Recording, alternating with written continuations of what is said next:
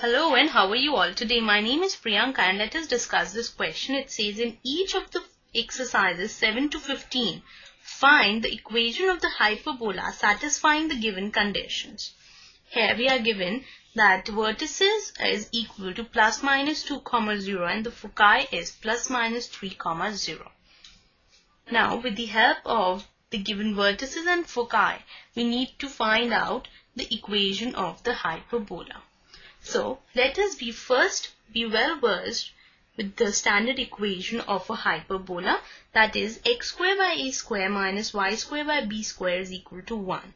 Here the foci is given to us as plus minus c, 0 and the vertices are plus minus a, 0. This is the center.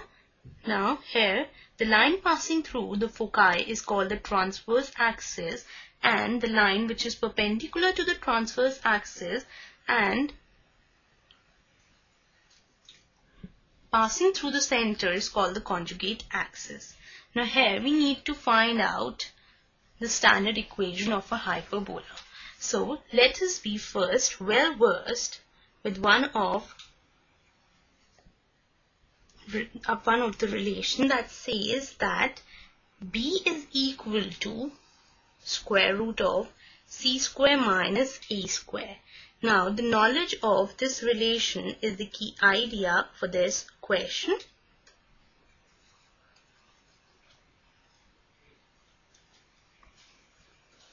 Let us proceed on with our solution. Here the hyperbola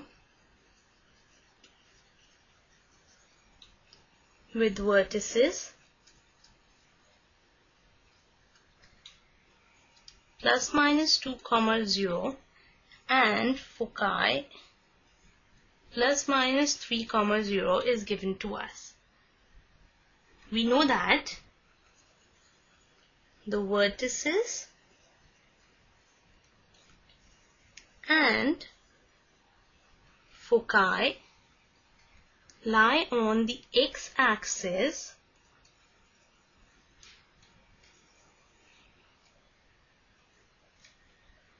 Thus, we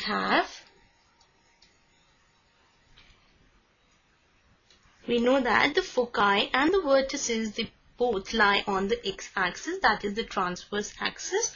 So, we have the general equation of the hyperbola as x square by a square minus y square by b square is equal to 1. Here the vertices are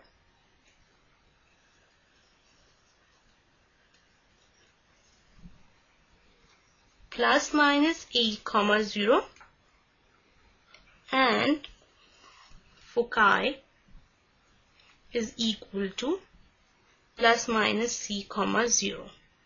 Now here we are given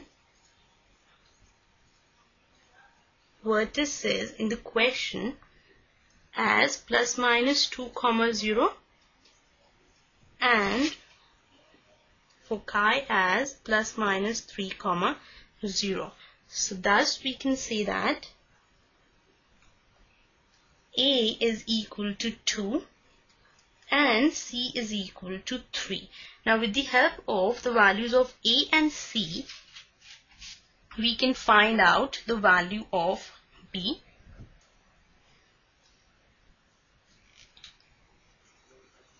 So next, we know that b is equal to under the root c square minus a square. Let us quickly substitute the values. So we have c square as 3 the whole square minus a square as 2 the whole square. That implies b is equal to under the root 3 square is 9 minus 2 square is 4. That is under the root 5. So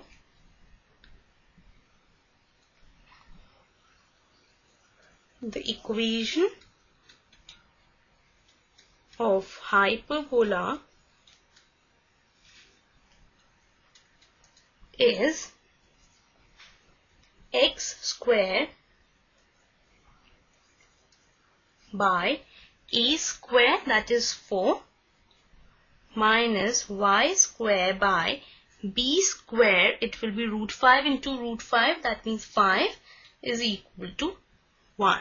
So this is the required equation of the hyperbola. So to solve this question, we use the given conditions to find the equation of the hyperbola. Hope you enjoyed the session. Okay, bye and take care.